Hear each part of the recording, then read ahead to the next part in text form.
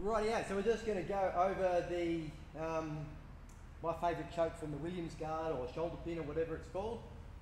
So I first started using this by coming into attempting like a Kimura. He'd push me back down, flatten me to the mat.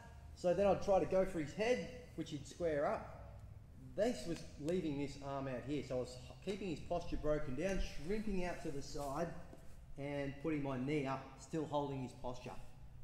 Now I can reach this hand underneath my hamstring, hold his shoulder, and then make a bit of a frame here for a second.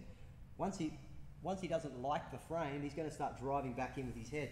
I'm not going to resist, I'm just going to wrap his head. Once I've got his head wrapped up, I can just nip my hand into his chin, get the finish there like that. So just a little detail on that, it is the guillotine from T-Rex. I'm using this top part of my thumb right just above his Adam's apple there. So I've got that in there, and I'm really rounding my shoulder onto the crown of his head while I pull my hand up into his Adam's apple, or just on the top of the Adam's apple. Sweet.